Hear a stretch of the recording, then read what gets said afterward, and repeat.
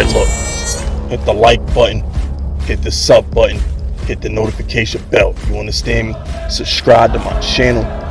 Follow me on Twitter. Follow me on Instagram. Join this Fisk Unit army and get Fisk Unit tough.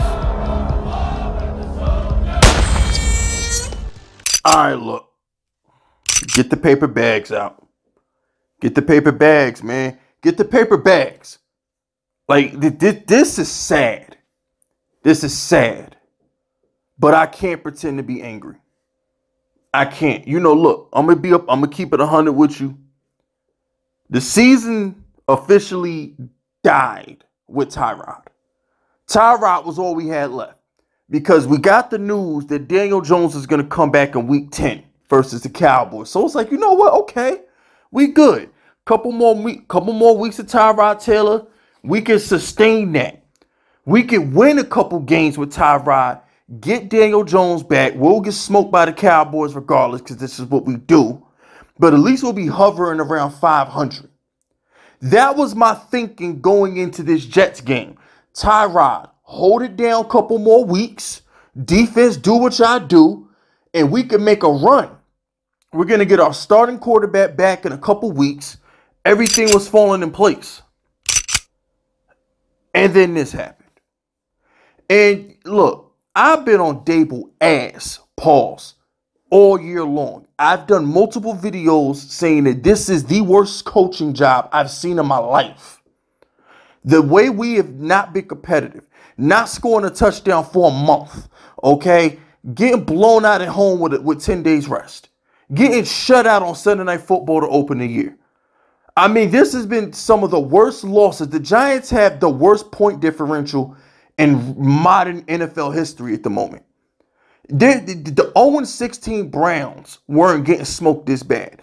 The 0-16 Lions weren't getting smoked as bad as the Giants. The Giants have not put a competitive product on the field until 2 weeks ago versus Buffalo.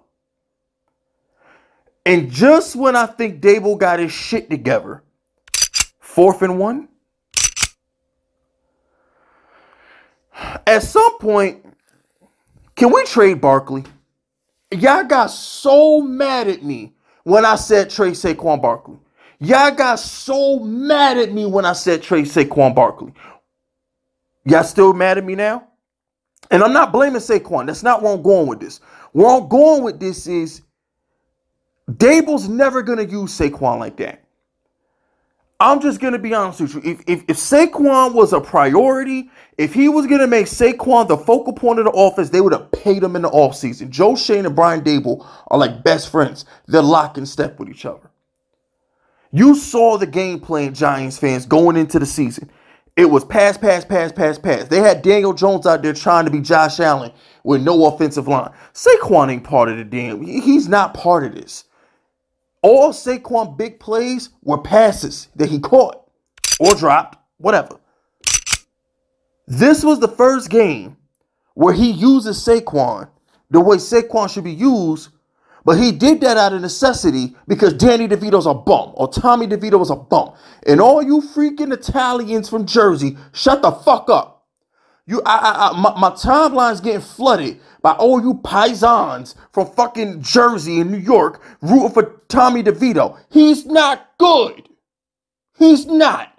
I get it. He's one of y'all. I understand. Okay? When Tyrod Taylor got his first win as a black man, I was happy.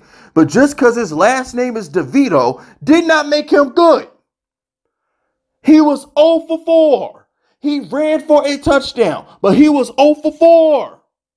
He's not good. Shut the fuck up.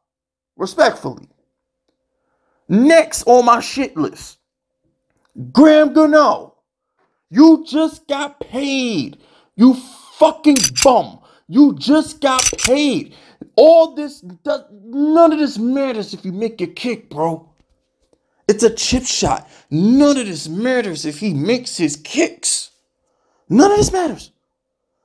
Graham Gano, arguably the most consistent player on the Giants. You can't make kicks now? 1 for 3?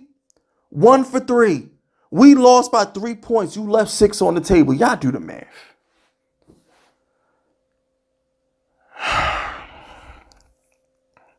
I can't, man. Like, and it's not just this game. Graham Gano missed versus the Cowboys. Didn't he miss versus Buffalo? Or was it, what game no, it was the Dolphins. He missed versus the Dolphins because I watched that live. He had to miss versus the Cowboys. He missed 2 kicks today. Graham Gano been garbage this season. He's been garbage, bro. He's been garbage. And I'm just looking at, look, Saquon, I'm sorry. You got to get some of this smoke, bro. You ran the ball 36 times for 128 yards. That's pathetic. Tommy DeVito was 2 for 7 for -1 yards. Tyrod Taylor was 4 for 8 for 8 yards. Got sacked twice. I'm just going to keep it a bean with y'all. Saquon, you couldn't muster us up a touchdown? We couldn't put the ball in Saquon's belly. Ah, damn it, I did it again. Pause. All right. We couldn't hand the ball to Saquon. I did it again. We couldn't hand the ball to Saquon and he just carry us like Derrick Henry or some shit. Why is our offense this inept when we have allegedly a top 5 running back? He has to be held responsible for some of this too. And I know you Giants fans don't want to hear it because y'all love Saquon Barkley, but he doesn't need to be here. I'll have a video later this week, but he doesn't need to be here. Because the Giants have a fire sale to do. I'm gonna have a video. We got to talk about all the players that need to be traded. Adoree Jackson, that stupid pass interference in overtime. We got some players that just got to go. We got some players that got to go. I'm just keep it in the beam with y'all. But Giants fans, listen. I'm watching the game in overtime, right? So in overtime, they put a graphic on the screen. The Jets were 1 for 14 on 3rd down. You know what the Giants were? 2 for 19 on 3rd down. How the fuck is that possible? 2 for 19 on 3rd down. 2 for 19.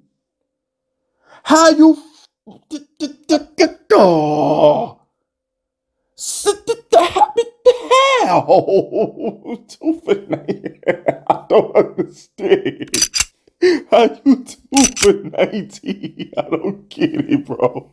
I don't get it, man. I can't. You can't make this shit up, bro. You 2 for 19 on 3rd down. I can't. Oh, no. Actually, what is it? 2 for 20. Because they showed that graphic during overtime and we punted in overtime. So I think, what are we, 2 for 20 on 3rd down? Let me look. Now I'm curious. What were we on 3rd down for this game? Let me look. 2 for 19. Okay, so it did stop at 2 for 19. And the Jets ended up being 2 for 15. And then the defense let Zach Wilson get in field goal range. Like, he gets that bullshit pass to Alan Lazard, I think it was. And then they just, you know what, bro? I'll talk about Kayvon in another video. There's just so much dumb stuff going on in this video. I can't even get to how great Kayvon is. I got to show Kayvon Thibodeau love in another video because there's just so much filth I had to address about this game. Oh, and and Garrett Wilson, you not that good, bro. Deontay Banks had you in a fucking box all game long, bro. Whatever.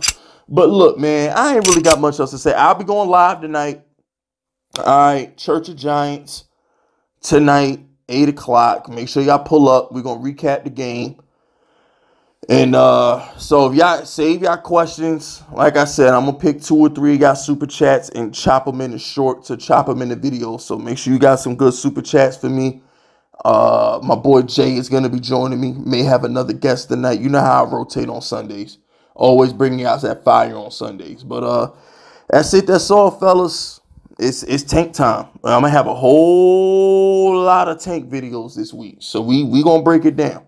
But that's it. That's all, man. Subscribe to the unit if you rocking with me. My name is Fisk Vegas, and I approve this message.